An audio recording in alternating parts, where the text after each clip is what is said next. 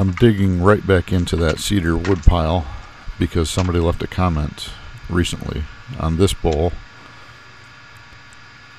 RNTT Reed suggested that I make a sphere and call it Jupiter, so that's exactly what I'm going to do.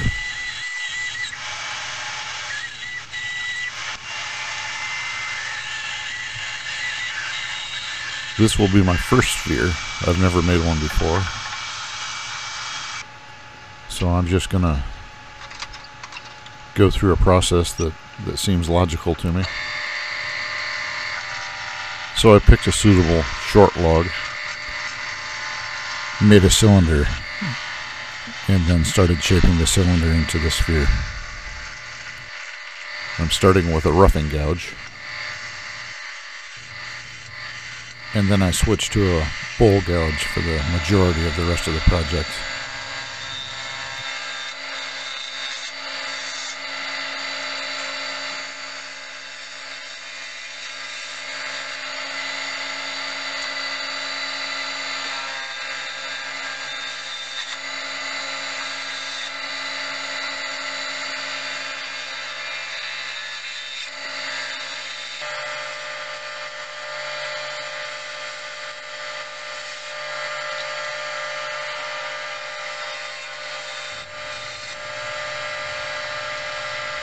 I just switch back and forth, right hand, left hand, working on each side until I've got something that resembles a sphere.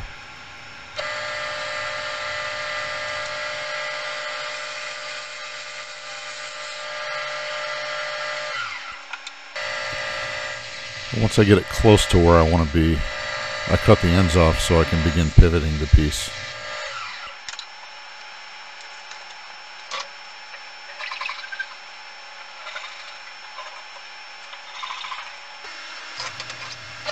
In order to complete the sphere, I have to be able to rotate it and approach it from different angles. At first I have to make a couple jam chucks so I can do so without damaging the sphere.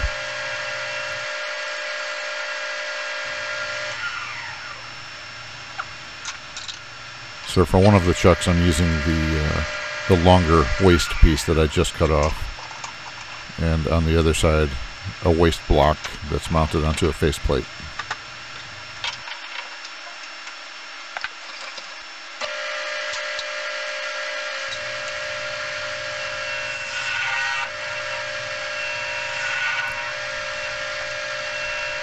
I want to cut these deep enough, not so that the sphere fits perfectly, but so that the edges of where I'm cutting press against the sphere and hold it in place.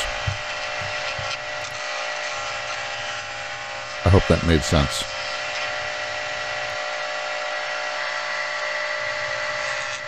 So once the sphere is between jam chucks, I'm able to cut on it and then turn it and cut on it from a different angle, and then turn it and cut on it from a different angle again. I did that 6 or 7 times, but it was just a matter of stopping the lathe and loosening the tailstock and spinning it, well, just like you see there as I'm sanding it.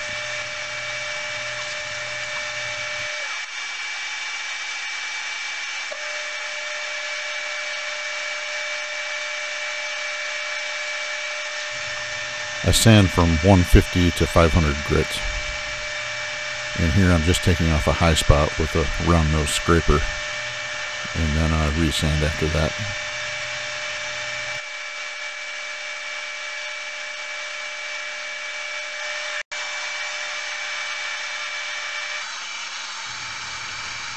I didn't design the sphere around these knots, but I'm glad that they showed up where they did. At the right angle, one of the knots looks very similar to the big storm that's on Jupiter. So it just fits the design perfectly, really.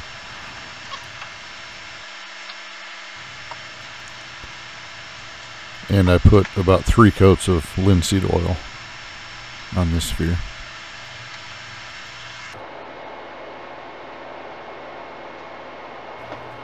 in response to a comment from Travis Hyatt, who thinks I sound like somebody.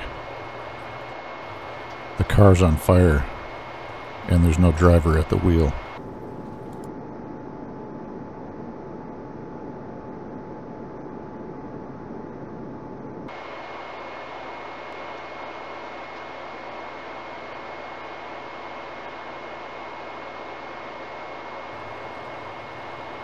I do read your comments, and I appreciate them. I do my best to take the time to answer your comments. That being said, if you have any project ideas and want me to consider them, post them in the comment section. I appreciate it.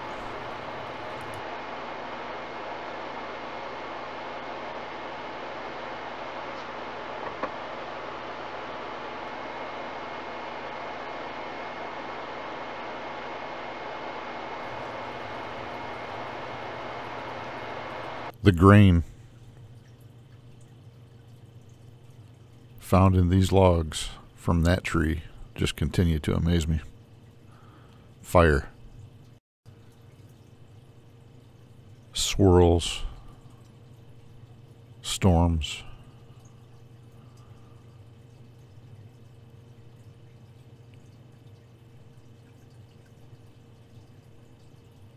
Truly amazing.